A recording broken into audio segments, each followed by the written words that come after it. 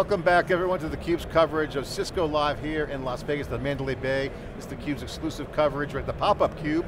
I'm John Furrier, my co-host Dave Vellante. 13 years covering Cisco. We were there at the beginning of Cloud Native Con, and so much is going on in networking, the developers, and cloud native, cloud computing, on-premise networking, all coming together. Cisco with the big platforms. Vijoy Pandey, Senior Vice President of Outshift by Cisco. We're going to get to what that is, but that was formerly the emerging technology group, which had all the great cool stuff. Thanks for coming on theCUBE, great to see you. CUBE alumni, like a sixth time on theCUBE. Many times, yeah. Yeah, I've been there for a long time on theCUBE, at CubeCons. But this is the first time. The other CUBE, yeah, that's right. I remember back in the day when OpenStack was big, Lou Tucker and I were talking about this Kubernetes thing could be really compelling. And Kubernetes, just that paper was emerging, and that really kind of brought together, and the containers thing got refactored, so VMs are still popular, now you got virtual machines, containers. It's created a tsunami of new apps, massive momentum. It is the next big thing. What's going on? Because now the complexity is increased. The theme here is simplify the complexity. Tell us what's going on with your department. Yeah, so first of all, Outshift. So we just rebranded, and we were emerging tech and incubation. The charter has not changed, the mission has not changed. The mission is to take Cisco into new markets. So build new businesses that take Cisco into new markets and lets us talk to new user and buyer personas. So personas that may or may not be that familiar with Cisco and its product space. So we are still on the same mission, but we are serious. We are launching our first product, Panoptica, which we'll talk about a little bit. But if you think about all of the products that we are building, it's in different spaces, different markets, different personas. So we wanted to brand ourselves differently because we're also self-contained. So we're building new businesses, which means product engineering, marketing, SDRs, biz dev, customer success, all of the functions that you would need for a startup to be successful sit inside of Outshift. So just to clarify, Outshift is a part of Cisco they're serious about. It's not just a closet to throw all the projects in. It's not the island of misfit toys. Well, kind of is, but it's a place that you're going to build new technologies or bring it from the outside in, or is it inside out? Can you explain the philosophy real quick? So there is, we were emerging tech and incubation. The stress was on incubation, which means we are incubating businesses, but emerging tech plays a critical role in incubating new businesses as well. So it's not in the absence of technology. So we are bringing technologies to solve customer problems in new spaces. Now innovation happens everywhere in Cisco. Innovation is happening in networking, in security, observability, collab. So we are also innovating, but we just want to go after So you're the test kitchen. We're the test kitchen, but we want to drive product market. That's right. So innovations also occurs at the business model. How much of that sort of gets into that incubation engine? Oh, that's a great question, because I can write all the code I want, but if I'm not reaching the right buyer in the right manner, it's all useless. So we are actually innovating on the go-to-market as well. Cisco is really well known for its top-down enterprise motion. It's great to sit within Cisco and take these things out to market using that top-down motion. But if you think about where the world is headed, and if you think about cloud native and developers and everything that you were mentioning, John, it's like they want to try stuff out first. They are like I am when we talk about car salespeople. It's like, I don't want to talk to a salesperson till I know what that car really does for me, right? So I want to try out open source. I want to try free offers. If I'm comfortable, I'll maybe buy it for a certain amount of scale. If a lot of developers start using it, then maybe the enterprise comes in and says, we need a procurement to step in and go through an enterprise sales motion. By the way, that same trend's happening in commercial side, where people are nurturing themselves to a buyer in their communities and their peers, not some webinar or some lead gen machine. So the entire product-led growth, we are pushing that like crazy. And so just to get my arms around this, so it's internal to Cisco, so it's funded by Cisco for Cisco, not like a venture bolt-on fund, but it's pure Cisco. It's pure Cisco. We are like an internal incubator for Cisco. I love this. Funded by Cisco. All right, let's get into some of the action, because we've been following this. I saw you guys at KubeCon, great booth. Saw Gary there and the team. Great, it was packed, 10,000 people in Amsterdam.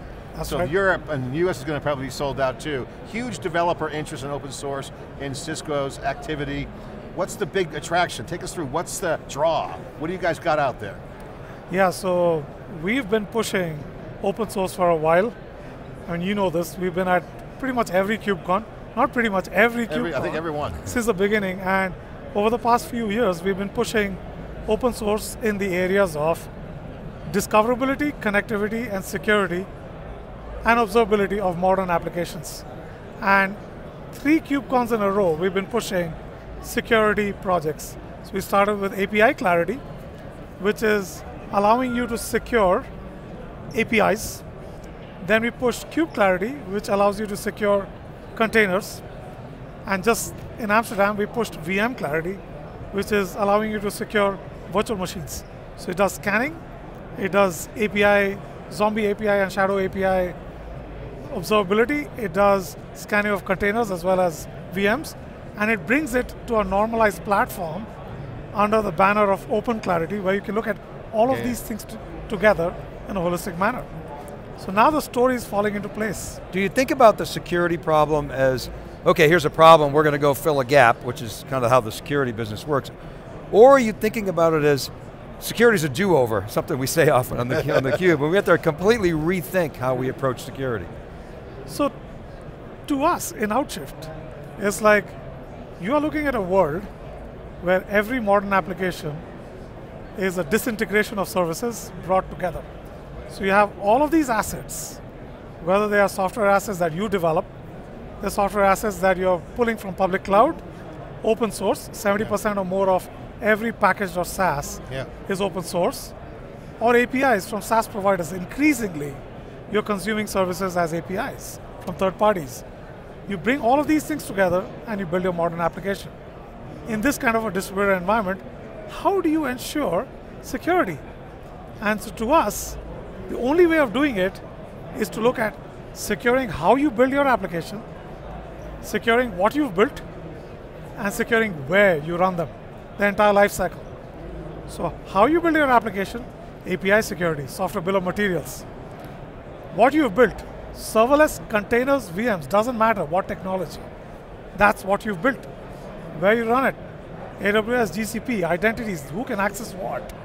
Is your resources configured properly? That entire life cycle from develop time to runtime is what we're trying to solve for, and we're trying to bring it across together with this notion of attack paths. Because if you think about attackers, they don't give a shit what is vulnerable, whether it's APIs or serverless, they just want to find a weakness. Find the hole. They want find the hole, right?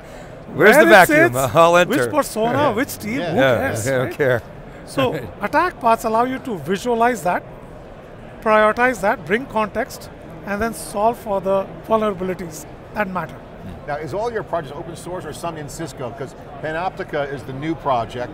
That's the one it feels like full stack observability a bit. You're doing a lot in there, containers.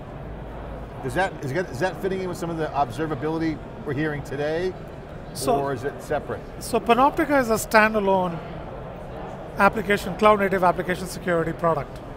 So it does everything from how, what, where in the application security space with the context and prioritization of attack paths.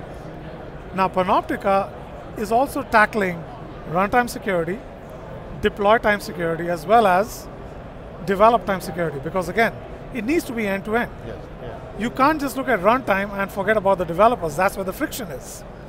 You can't just start at develop time, as some of our competitors do, and forget about the runtime, because things change all the time, right? So you need to tie these things together. It's a continuous DevSecOps environment. So Panoptica tackles all of that, from the IDE to the CI/CD pipeline like Jenkins to runtime. Now, there are natural integrations here, like you said. The integrations with observability, because if you're observing events during runtime, you can secure them. So we are integrating Panoptica with a full stack observability stack. There are integrations with a security story, because you're looking at application security, but these things run on an infra. Network.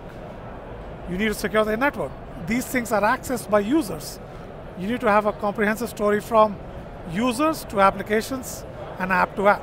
So there are integrations that we're doing with Panoptica on the observability side as well as the security side. We were talking with Liz and the team yesterday, J2 and Jonathan, and I was saying, and we talk to your customers a lot, and there's two types of customers that Cisco has.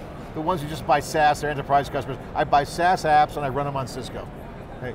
And then there's ones who are like, hey, I'm going to build my own stuff and I'm going to put it together and I'm going to run it on Cisco. The ones that are buying the SaaS apps, they're kind of not ready for cloud native, and that's clear, and it's not a big deal, that's what they are. That's an area that's hard right now. It's moving fast. The ones that are rolling their own, they want integration, they want to have it tight, so that's where I can see that traction right away. What's the next step to make it so easy for the customers that are buying SaaS, lock down the network? Or do you agree with that or not? No, so I do, and I think one of the challenges of an application security like Panoptica is there are so many personas involved in their entire life cycle. You go from developers who are looking at how you build the app, you're looking at SREs and cloud platform engineers who are like, what is being built, serverless containers and so on. And you're looking at SecOps, they're looking at cloud resources and identities and who has access to what. And so what you just described to me are the two ends of the spectrum. And people want to consume Panoptica and can consume Panoptica as integrated in their IDEs, as integrated in their CI/CD pipeline. That's the developer crowd.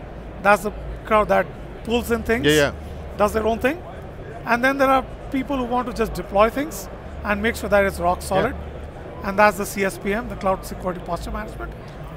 Dave, that's why I think the CNCF is so popular right now, because the hottest thing is managed services, because they can put that layer in there to bring customers hardened products. Right, that to me I think is a big wave. Where are the Outshift brains geographically? You got people like all over the world, some, Israel, the Israelis, they think things differently. You got some of those in your team, diversity. What's the makeup of Outshift? So just like the problems we tackle of modern distributed applications from very diverse capabilities, we are one of those. So Outshift is located across the globe. Of course, Israel is there, Paris is there, Budapest is there, all across Europe, all across the US, highly diverse crowd. You can go to outshift.com, you can see some of our team members, very diverse set of opinions, because the kinds of problems that we're trying to solve do not just end with cloud native. We're looking at cloud native security and connectivity, we are looking at quantum, we are looking at generative AI, we are looking at edge native. The diversity of problems is the diversity of the team.